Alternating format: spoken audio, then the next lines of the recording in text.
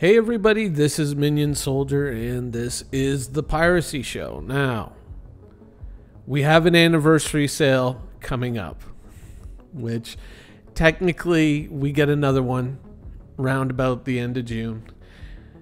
But every time this comes up, people start to look at their hangars and they start to look at all the ships that have been released into Star Citizen, all the ships that are yet to be released. And they start to think about what do they really want? Or more importantly, what do they really need in Star Citizen? And that's why I like these anniversary sales, because there are certain times during the year when, FOMO hits us and we go, I gotta get it. I gotta get it. That's a great idea. I gotta get it. But then as the year goes on and we get used to Star Citizen's cycles, and all of a sudden the ship is on the pipeline and then it's out and then it's back in again and things like that, when we've had time to kind of cool ourselves off a little bit, we start to think very seriously about what we've purchased. The anniversary sale comes at a decent time that allows us to kind of go, okay, what is important to us? And I use this expression when I'm talking to people and I'm trying to explain the difference between the things that you need and the things that you want. And I always say I say it to bosses, I say it to people who work for me, I say it to people in my own family. I say, what are your must-haves, your would-be-nices, and if dreams came true? Those three categories. Categorize everything in those three categories. If you have your must-haves, then you can think about your would-be-nices, and if you've got most of your would-be-nices, maybe you can look at a few things from the if dreams came true pile, right?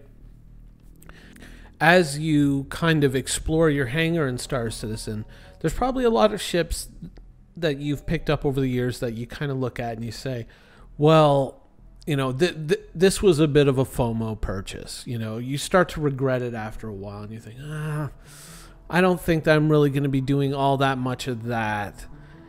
What you really want to break everything down to is your experience in playing the game up till now. What have you enjoyed and what have you not enjoyed?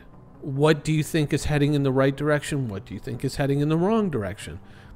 Now, that's not a jab at the developers, but rather also a bit of, your personal taste, your perspective, because you might think you're going to like something, and then all of a sudden it turns out, nah, I don't really like it. You walk into a restaurant, you think, oh, this place is going to be great, and then you get the food and you're not exactly what I thought it was going to be. And the same with professions in Star Citizen. You might look at a profession like mining, let's say, and think, oh, that's what I want to be. I want to be a miner in Star Citizen, only to find out a profession maybe not as rewarding or as enjoyable as you thought it was going to be. But then again, oh, hey, here's bounty hunting. Things like that. As you're kind of playing through Star Citizen, it's kind of an upside to this protracted development time, is that you have a lot of time to change things up, move things around, and test out different ideas and different notions, and maybe kick open a few doors that, had things been a lot faster, you wouldn't have been able to kick open. And often with the opening of a new MMO, you really don't have the time that you kind of wish you did sometimes to make sure that you have the best start in that MMO. And I'm not talking about, time-wise efficiency, level 1 to 60 in under 2 hours using my secret method, blah, blah, blah, blah, blah. But more about making the right personal choices to make that experience enjoyable for yourself. And it's almost, it's always true that as you kind of go through any game like that, as you move through it, you kind of think back to what you believed in the beginning, and sometimes you kind of laugh at it and you go, I really wish I had just done this from the start. I really wish I knew that from the start. And this unique situation that Star Citizen is in, it allows us to kind of watch the horizon and wait for that mile marker that tells us, okay, now it counts and now we can go forward. And right now, our biggest responsibility, apart from helping develop the game, which is, of course, giving feedback, but part of that is also figuring out what we want to do in the game. So when we do hit that mile marker, we hit it, we hit the ground running. And this is kind of when you have to look at your ships in Star Citizen and start saying, okay, now here comes the anniversary sale. What has passed the test over the last year? And what is disappointing? Or what is yet to be released into the game, but the mechanics surrounding it don't sound all that good, right? Now, another thing that can kind of happen sometimes, and it's something to kind of look out for and be very, very careful around, is that perhaps over the years you've picked up, a number of ships, and all of a sudden we come to the anniversary sale and there's the Polaris, there's the Perseus, there's the Nautilus, and you're thinking, if I just melt all of these, I can get this one big ship and that'll be my ship, blah, blah, blah. And that's not always the way either. You have to think about Star Citizen realistically and look at other games that, to a certain degree, compare in the way that certain mechanics work and how players interact with those mechanics. EVE Online is a great example. EVE Online has a certain realistic inventory system. Everything is kept at certain stations and certain bases. Many players over the years have acquired quite a fleet of starships that exist in extremely diverse locations all over the universe. But bringing them together is a real pain in the ass. Now, thinking that you can consolidate everything into one mega starship, one kind of big if dreams came true starship, might initially sound like a good idea, but then you have to think about the practicality of navigating around this universe, and that all your activities are probably not going to take place in the same area or even in the same star system. If you think about having a money-making ship, a combat ship, and a traveling ship, having three main ships. Let's say, for instance, your combat ship is a Retaliator, your money-making ship is a Reclaimer, and your traveling ship is a Corsair. Those are probably all going to be in different areas. You might go somewhere else to salvage, but combat might be located over in another system. And then exploring the rest of the game and traveling in between, that could be your Corsair taking you to those locations. It may not be just consolidating into one big ship, but consolidating into three very solid ships.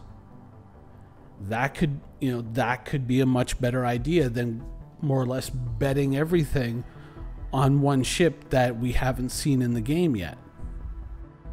It's an unfortunate truth that when people kind of make these big bets on this single thing, they often don't have a plan B or even conceive of the need for a plan B.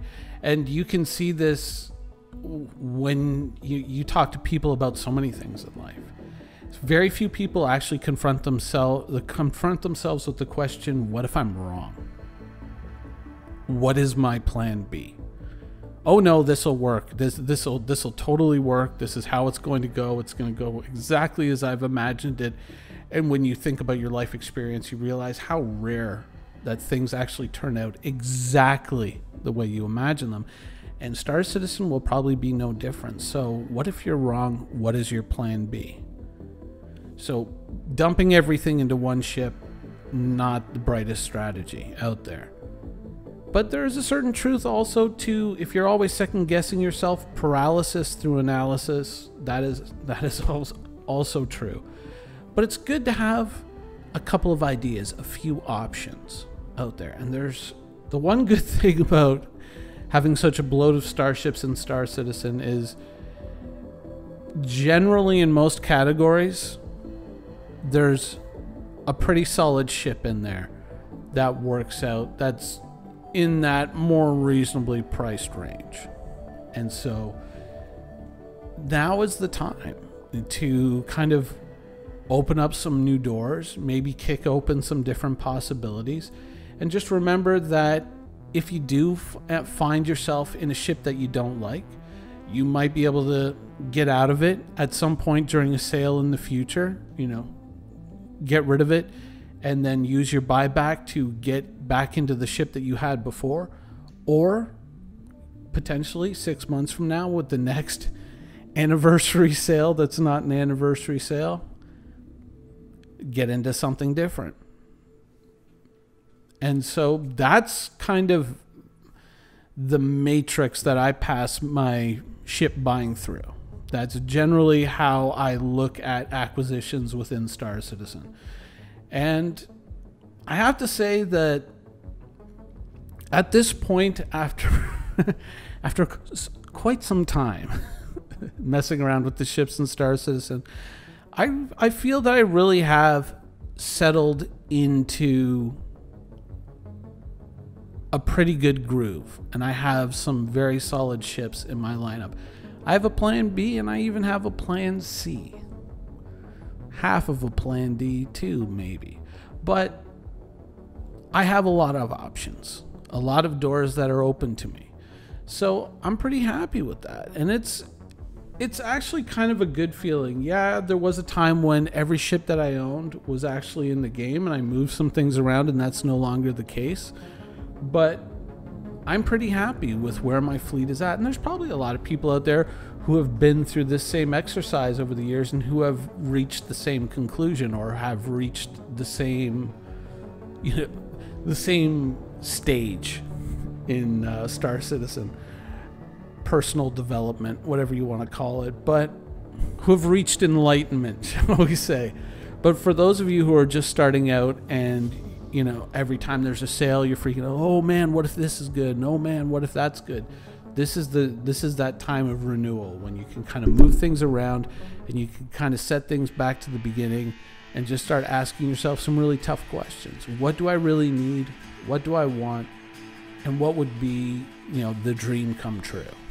And maybe the dream come true is something that you aim for after the game goes live. And the most important things you really want to cover are, first and foremost, what do I need? And then what would be nice? And then go after your dreams. Thank you for watching. So if you want to keep up with the latest and greatest in Star Citizen and Squadron 42's development, please follow us on our social media channels.